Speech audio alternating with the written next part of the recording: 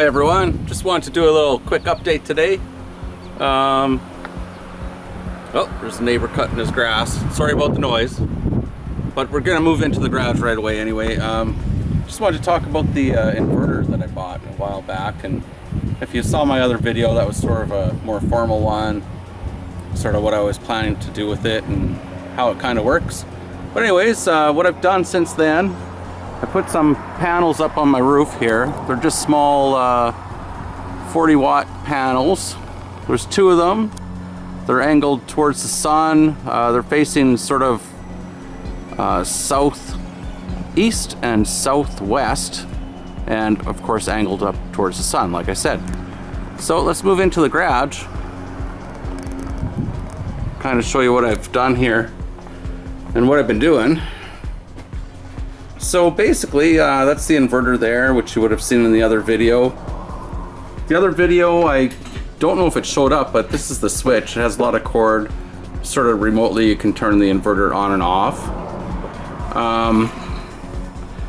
So I put those on the roof, and looking way up there at the roof, I just drilled a hole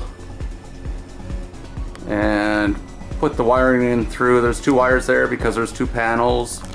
And just ran those down. I mean, nothing's looking really nice and clean and fancy, but you know, it works. So anyways, this is that remote switch. Like I said, that would come in handy. Since I've put the panels on the roof, I've had no issues with just leaving the inverter on all the time. The lowest voltage it goes down to is about 12.2, and that's at night. I have a power bar hooked up to it. Right now I'm testing, which I have been for the past many days.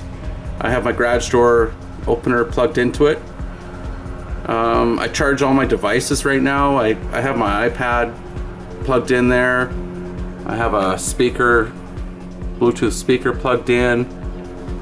My phone, I have some radios. I also use it to charge my big battery for my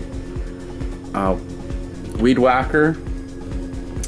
Oh, what else? Oh, my drill, I've charged that up.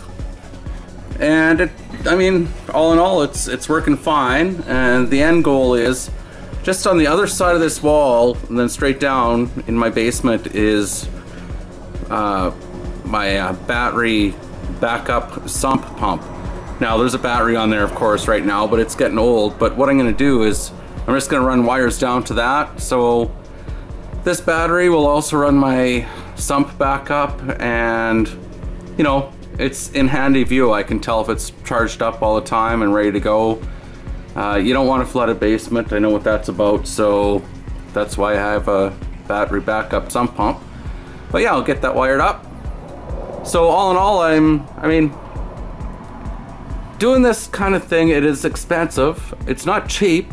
You're not gonna save any money, like, you know, out of your pocket. You're not gonna see, you know, saving all this money charged and stuff and this and that. But I think my biggest thing is that I can operate my garage door opener, which you can manually open a garage door, but when the power goes out, now at least I can open the door and plus have the light so I can hook up my generator.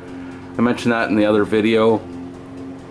And just the fact that you have a battery hooked up to a battery operated sump pump, again, if your basement floods, it doesn't matter with the insurance. Sure, they're gonna come and help you out, but you're gonna lose a bunch of stuff that you never wanted to lose. It's not worth it.